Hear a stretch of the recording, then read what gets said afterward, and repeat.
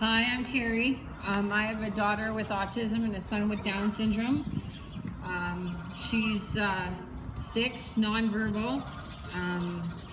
She's just starting to echo, so obviously losing all of this, I'm terrified she's going to regress. But one thing I need to say is, I know there was a lot of kids out in the area that had autism, but I thought I was alone. I felt alone.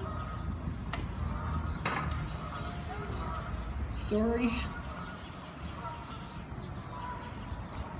I felt that nobody else knew. I lost a lot of friends when we had a child with autism because you can't do certain things that normal families do. I've learned that we are a community.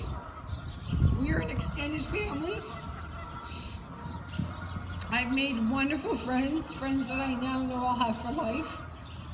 And know what I'm going through. I can pick up the phone and call and just say, hey, I'm having a horrible day. My kid just had a meltdown and I need someone to talk to.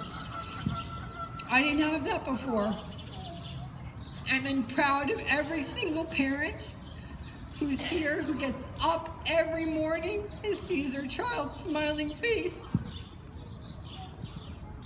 and fights as hard as they can for them, because this is exactly what they need, they deserve, and they should get. And if they can't speak for themselves, we need to speak for them.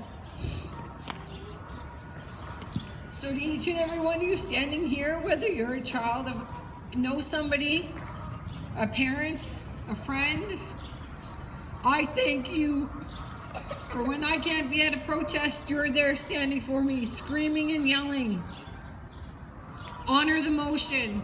Pause the plan. Doug Ford's a liar.